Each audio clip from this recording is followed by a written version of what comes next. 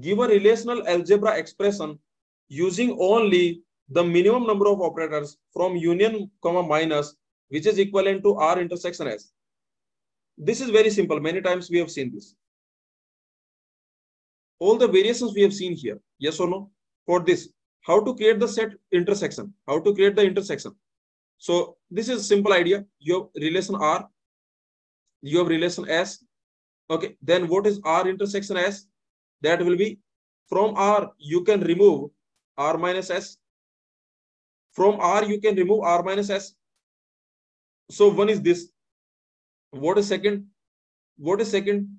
R intersection S is equal to R union S. Can I do this? Can I do this? R minus S minus R. Can I do this? Which is correct? R intersection S is equal to R union S minus R minus S minus S minus R. So which is correct? Which of them is correct? So you can notice this is correct, this is wrong, this is correct. What the second will give you? What the second will give you? What the second actually will give you? The second one from, okay, what this will give you?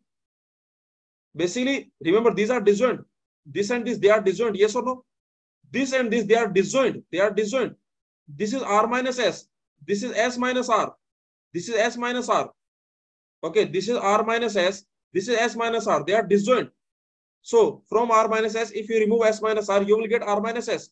From R union S, if you remove R minus S, then you will get S. So this actually will give you S.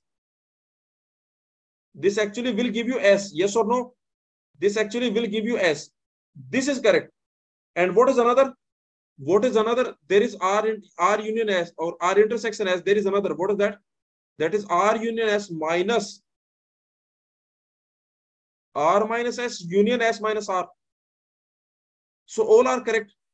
Yes or no? This is also correct. But the question is asking for what? The question is asking for what? The question is asking for minimum number of operators from union comma minus. So your answer will be option this. Yes or no? If okay, if you want minimum use of, union comma set difference, then in that situation, R intersection S will be R minus S. That is same as S minus R. Okay, this is same as this. This is same as this. But can you do this? Both are correct. Remember, this is also correct. This is also correct. Both are correct. What about this one? What is the answer for this? R minus S minus R.